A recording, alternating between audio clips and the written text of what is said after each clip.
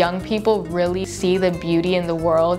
At the end of the day, you're gonna grow up and this world is gonna be yours. You have to start working towards what matters to you.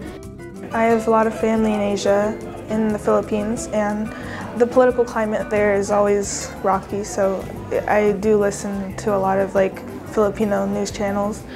I'm American Palestinian, so I see humanitarian crisis for the people that I love, and I always try my best to be open-minded, so not just about what's going on in Palestine, but all over the world. The main reason that I got interested in foreign affairs is because I'm really interested in climate change. I truly believe that the biggest changes can be made globally, and I realized that I truly didn't know much about the world and what was going on, and I knew that if I ever wanted to make changes globally, I would need to know about foreign affairs.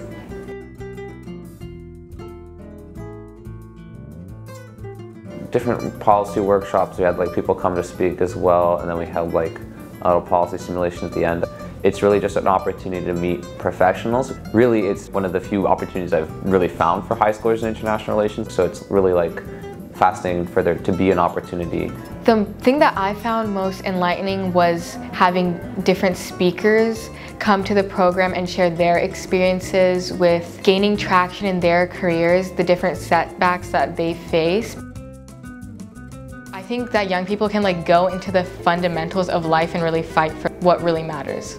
Young people bring a much more fresh perspective in terms of what can be achieved.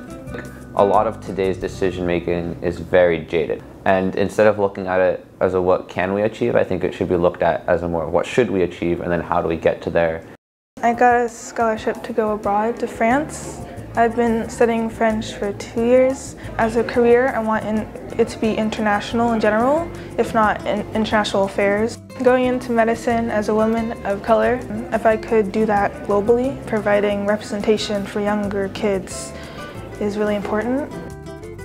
I'm still not sure if I want to go into international relations or international law. I find institutions especially interesting, the UN, special tribunals, The Hague, things like that. I think I got more interested in reporting in war zones, maybe in something in environmental justice or journalism.